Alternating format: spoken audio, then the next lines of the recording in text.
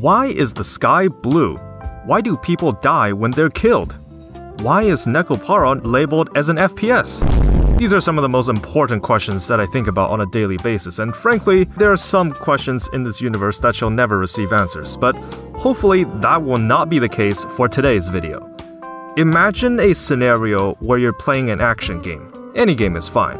You're just minding your own business and things are going smoothly, and out of the blue, an enemy hits you once and wipes out your entire health bar. Is this fair? Today, I want to explore a niche aspect of gaming that I always find fascinating.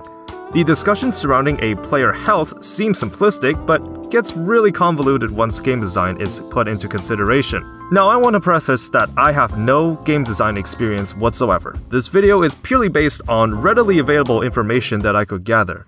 Here is the concept. Every action game has a player health bar. If it reaches 0, it's game over.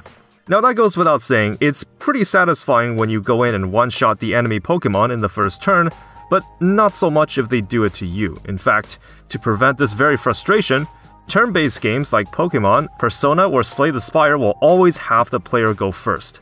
After all, there's not much player agency if you stroll up to an enemy encounter only to lose on the first turn to the AI's disgusting combo.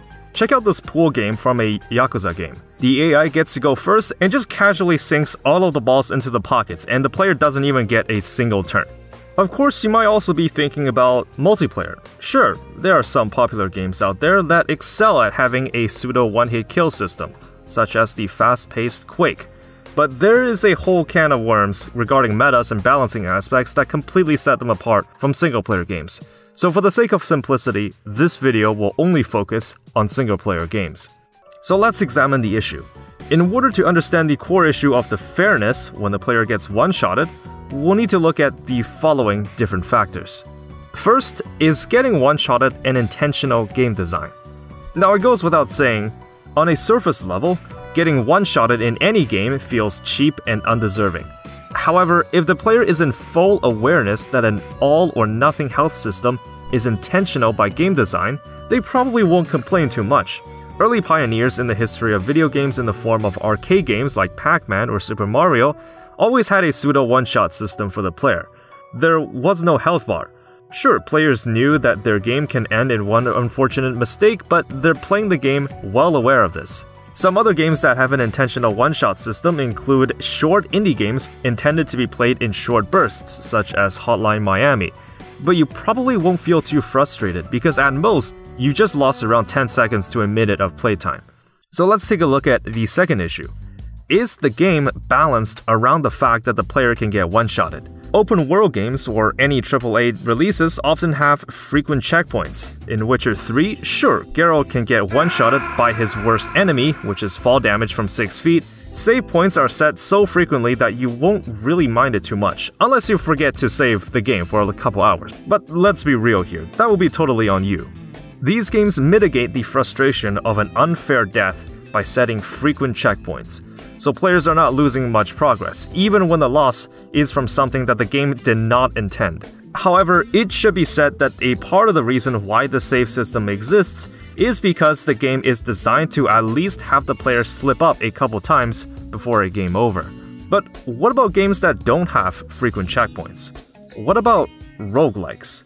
This is a genre of games that I would dare say that I'm somewhat of a specialist in. The permadeath feature of roguelikes is often referred to as one of the most crushing experiences in gaming. Given that the majority of roguelike runs take up to an hour, dying to one mistake having progressed so far can be dejecting.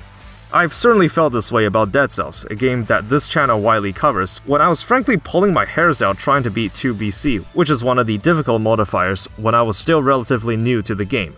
It goes without saying, unless you're a masochist, no sane person will want to spend an hour playing a game and getting nothing out of it. Putting it into this context, the feeling of fairness is directly tied to how much progress you lost, and how much you're in control of being one-shotted. Some roguelike games try to mitigate instances where the game can appear unfair by implementing a one-shot protection mechanic. The only two games that I know of that do this are Risk of Rain 2 and Dead Cells. Any game with a numerical value for the player's health and some sense of difficulty scaling runs into issues like these. In these two games respectively, a single instance of damage can never wipe out 100% of the player's health bar in one fell swoop. Dead Cells sets your HP to 1 so that you at least have a chance to make a counterplay via the Bloodborne-esque health recovery mechanic. In Risk of Rain 2, a gray bar will appear at the very end of your health bar, where a single strike of an enemy will never do more than 90% of your combined HP. Of course, due to the chaotic nature of roguelikes, these systems are by no means perfect, but serves as an indirect way to prevent unfair losses. A question that I constantly look for when playing games is how it handles difficulty. What is a good way to make the game more challenging without arbitrarily raising the difficulty to a point where players are limited to play the game in a very specific way to stand any chance of winning? Sure, you could tune the damage that enemies do to the player, but if enemies do so much damage that it feels like the player gets one-shotted, then it starts to blur the line between good difficulty design and just straight up unfair. The real point of discussion comes if the player being one-shotted is not an intentional game design. Again, taking an example from roguelikes, the Tainted Lost character in Binding of Isaac represents a design philosophy in which a player that can get one-shotted is put into a game that doesn't revolve around such a mechanic.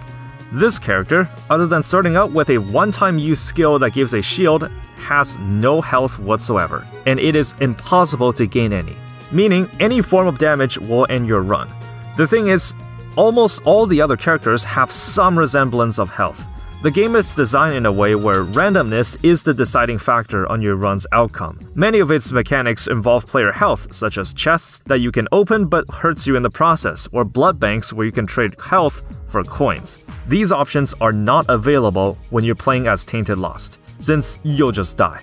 On the rare occasion that I did beat the odds and win as Tainted Lost, a question that I ask myself is, did I win because I became more skilled at the game? Or did I win because I didn't run into any BS room layouts and Delirium didn't decide to telefrag me that day?